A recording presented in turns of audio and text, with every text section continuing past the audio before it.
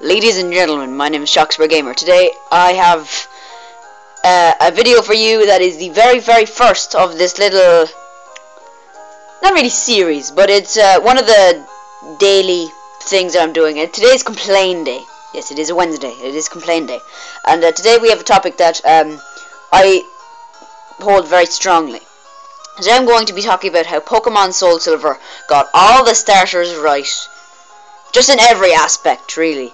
They were just perfect. I believe they were the best Pokemon game to do it.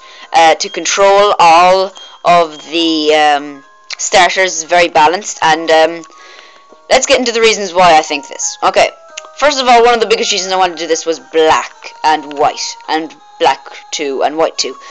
I felt that they weren't the best at showing off the starters. You had one starter. You were, to my knowledge, I played through entire white. I was never ever involved in like getting another starter, and I don't think you ever do. And I hated it for that. I really did.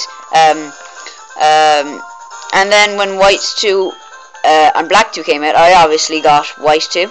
There's no point in getting one and then getting the other. I did get white 2, and there was no starters again. So by the way, the video is just of me EVE training, so you can watch that while you hear me talk. But Soul Silver got it perfect in every aspect. I truly believe that, because at the start of the game you get a choice of Totodile, Chikorita, or Cyndaquil, and they're pretty solid starters. Not my favorite bunch by far. They're probably my least, but they're not bad. I always pick Totodile. But when you beat the game, you got a choice of Bulbasaur, Squirtle, or Charmander, and then after that, if you do certain stuff, you can get a Torchic, a Mudkip, and a Trico. And I thought this was perfect. I mean, like, it was a very just reward for all of the hard work that you put in. I think it was the best at doing that. Balancing it, because like in the end, like, and there were 3 starters you could get, which technically means you could like balance out your team. You could make 1 water, 1 grass, and 1 fire. So like, on my original playthrough, I picked Totodile, which became Feraligatr. Then I picked a Charmander, which became a Charizard, and then I picked the Trico, which became Sceptile. So those 3 were like the main 3 of my team. So, you know, there was no like needing to use other Pokemon. Those 3, you sent them into battle, they kicked ass. They could not be stopped. They would just go into the battle and they would destroy anything in their path. But you didn't really get the same feeling when it came to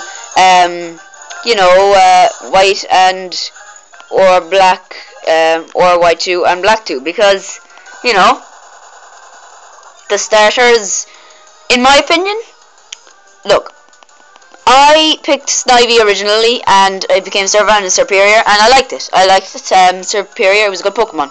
Then I picked Oshawott. I got to Duat, and I was still loving the Pokemon. I loved the moves, it had really good moves. I think it was the only Pokemon to learn Razor Shell, and then they made Shelder learn it later, just, you know, for the laugh.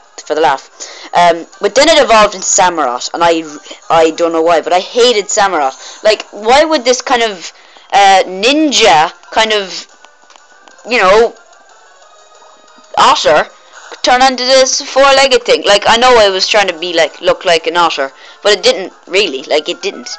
And then Emboar is actually really good. Emboar, I'd actually say, is the strongest. I know a lot of people didn't like it because it was the 3rd fire and fighting. We got tired of it, and Infernape was a bit, you know, annoying. Infernape I actually liked, but when it got to the 3rd fire and fighting, people got bored of it, and they didn't want another fire and fighting.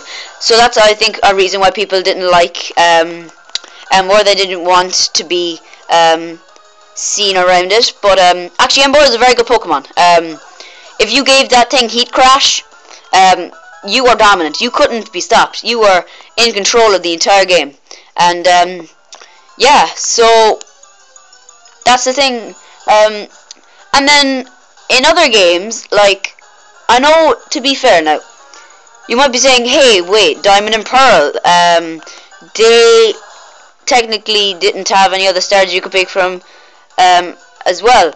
And, well, Fire Red and Leaf Green don't count because they're technically the first game of the series. Like, there's no way, like, that was just there. But, yes, I will give you that. Platinum, Diamond, and Pearl did the same thing. But you know what? They had such cool Pokemon anywhere.